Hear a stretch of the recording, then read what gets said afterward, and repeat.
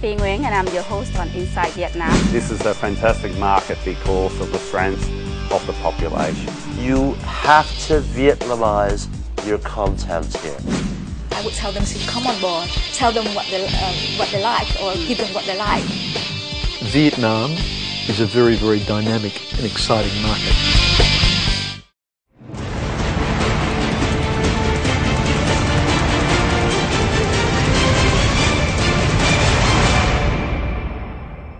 Greetings everyone, my name is Phi Nguyen and I'm your host on Inside Vietnam.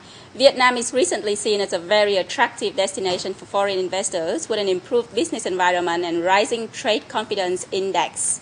Now, according to the Global Enabling Trade Index Report 2010 released by the World Economic Forum, Vietnam's ranking has jumped 18 places from the number 89 in 2009 to number 71 in 2010 among 125 economies worldwide. According to the 2010 FDI Confidence Index released by AT Kearney, Vietnam ranked number 12 out of more than 80 countries to be most trusted by international investing community. So despite the coming behind China, India, Brazil, Germany, and Poland on the list of the 5 most attractive investment destinations, Vietnam still tops the list of Southeast Asian nations, followed by Indonesia, Malaysia, and Singapore.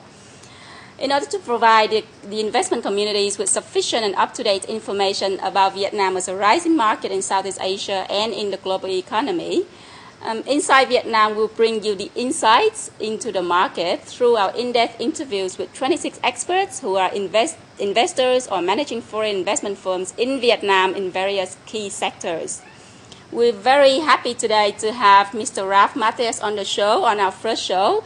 And the topic of the show is regional segmentation and overview of the market.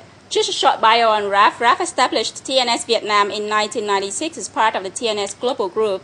His responsibilities not only cover the 10 offices of TNS nationwide, but also includes Cambodia, Laos, and Myanmar. TNS is currently servicing such multinational clients as Unilever, Ford, IBM, Nokia, GE Money, AIG, UNICEF, and covers key sectors which includes automotive, business and finance, FMCG, healthcare, technology, retail, media, and social and public research. Thank you very much, Ralph, for joining us today to be on the first show. Probably the first question I would ask would be your personal confidence level towards Vietnam as a market. As you say, I've been here 16 years. And to be honest, as someone who works for a global company, it's not typically my investment. I'm actually working for someone's investment. But having said that, I myself am investing in Vietnam right now in the format of a property and a home. And I can also say the last 5-6 years is what's actually changed my viewpoint on Vietnam in terms of feeling confident and comfortable. Let's start with the first question. Everybody talks about Vietnam, and Vietnam is on the rise at the moment. Would you be able to give us an overview of the population and demographics of Vietnam? Vietnam's population has grown by roughly about almost 1 million people a year for about the past 15, 16 years. So today our population is about 86 million people, okay? Having said that, that actually makes Vietnam the 6th largest population in Asia and the 13th largest globally.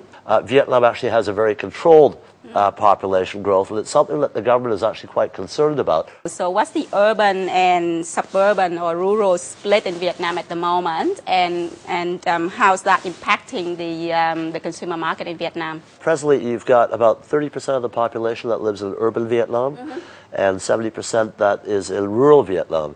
Suffice it to say, urban Vietnam, the 10 key cities, actually make up 29% or 30% of the population, but 50% of the GDP in terms of the cities themselves. Oh, okay. But if you look at the actual split, rural Vietnam holds 60% of GDP and urban Vietnam holds 40%. So the point simply is that there's still a huge amount of opportunity with respect to population demographics. On average, a city like Ho Chi Minh City, which is 7.5 million, has roughly about 200,000 Vietnamese moving into the city every year. Hanoi, which is officially about 6.5 million, is obviously the second largest city, and then you have Haiphong and a few others. but there's actually only 4 cities and over 1 million people, but 2 of them are mega cities, and that's Hanoi and Ho Chi Minh City.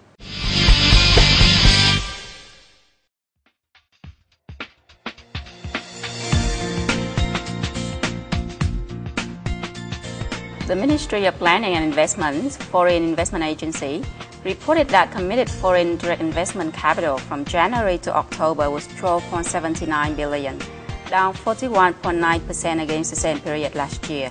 There were 752 newly registered projects and 210 expanded projects, down 19.1% and 34.4% against the corresponding period, respectively. However, analysts said that the decline did not mean Vietnam was less attractive to foreign investors, but it reflected downward global FDI inflows. According to the United Nations Conference on Trade and Development, global FDI in the third quarter declined against the second quarter and the same period last year, after 4 quarters of slow recovery in the wake of global financial crisis. Although the economy was facing challenges like high inflation, trade deficits, a weakened local currency, and poor infrastructure, many foreign investors appreciated the nation's growth potential. Vietnam was ranked 12th for attracting FDI among markets this year, according to a recent survey by international consulting group A.T. Kearney. The most attractive sectors were healthcare, consumer goods, financial services, energy, especially environmental-friendly energy, and high technology. The nation has set goals to balance investment among sectors and localities, and draw investment in environmental protection, real estate development, and technology transfer, using preferential taxation. It will also focus on administrative reform and inadequate infrastructure and human resources, as well as increasing the professionalism of investment promotion efforts.